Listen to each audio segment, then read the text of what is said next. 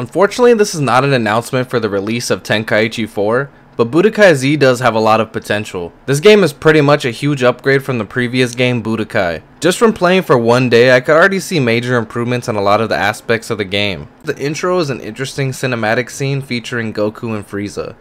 The way you start your journey is also different from the previous game. You begin with the fortune teller revealing your race, gene, and aura color. These are all changeable through rerolls. The only thing I wouldn't suggest rerolling is the genes. There's also 4 other character slots you can purchase for only 175 Robux, which is 25 Robux cheaper than having alt accounts. I honestly wish there were more slots so I could use all the different types of races, but I guess 5 slots is a good amount.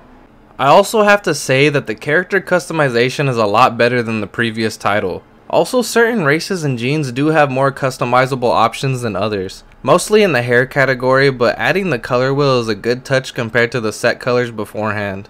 So far, there has only been one problem I ran into with customization, and I don't know if it's because when you start the game you're 5 years old and short, but the clothes I had on would phase into my body, making one of my legs visible through the clothes. I don't know if it's because my Sphinx was wearing Saiyan armor or if it's just because he wasn't max height yet, but I ended up changing clothes and the problem didn't occur after that. Other than that one issue I had, being able to have freedom with your customization is still a big win for this game. It not only makes you more attached to your character, but it also adds originality so that almost everyone looks different, instead of how most games on Roblox just randomly generate your avatar for you. Now, something I do suggest is always get clothes and accessories with your character. Even if you don't want to use them now, if you change your mind later on, you'll have to buy them with Zenny instead of getting them for free in the beginning. That's something I didn't know going into the game, because previously you could customize your character from the title screen whenever you wanted. But I do like this new way better than the previous one. It gives you alternative uses to spend your Zenny on. Combat is by far the biggest improvement from the previous Budokai game. And not to hate on the old game, but that was honestly the reason I didn't find myself playing the old game more. Combat was just too buggy, stiff, and boring, but I can confidently say you won't find any of those problems with BudokaiZ. I'm not saying the combat is perfect, because you can definitely cheese the counterattack on NPCs and even newer players. It definitely gives you the edge in a fight if you mastered the timing down. But besides that, once you unlock some skills to pull off combos, it gives combat a better feel than the original Budokai did. I honestly don't remember how long limit breaks used to take in the other game, but the first wall I hit felt like it took forever. I think that's because of the lack of content in the game at this time. There is no way to improve the speed without weighted gear or using the gravity machine and time chamber. One of my favorite new mechanics added to the game has to be flying through space. Some races can enter space without space pods or space suits, but using the pod gets you places a lot faster. But the reason I like this new mechanic so much is just from me thinking about the possibilities that can happen with factions. Imagine having an all-out war between 2 fighting factions in space. Also, getting rid of the loading screens and not having to wait a set amount of time to get to another planet is a lot better.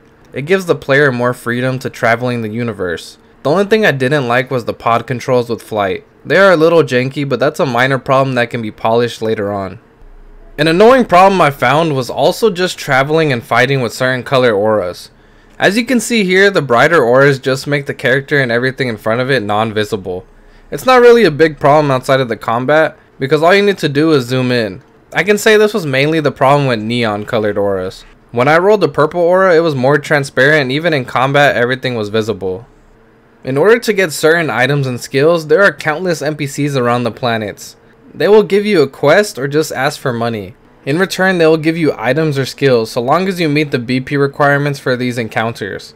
There is also a mastery system for key and melee skills. Basically, you use the skills over and over in order to master them. This will make your attacks stronger, and for beams, make them larger as you master them and train to get stronger. There is also some interesting plans for the future. I'll leave the trailer and the game link in the description down below, so don't forget to check that out. But according to the trailer, PvP and tournaments will be coming soon. The one thing that caught my attention was the mode for a battle royale. It says 50 to 100 players free for all. All this will definitely be something new and exciting to look out for. Now I'll let you guys decide if this game is worth the 200 Robux. If so, don't forget to leave a like on the video. You guys have no idea how much that inspires me to keep making videos like these. Also, leave a comment down below if you have any questions about the game or have ideas that the game is missing. Most importantly, don't forget to hit that subscribe button and bell notification.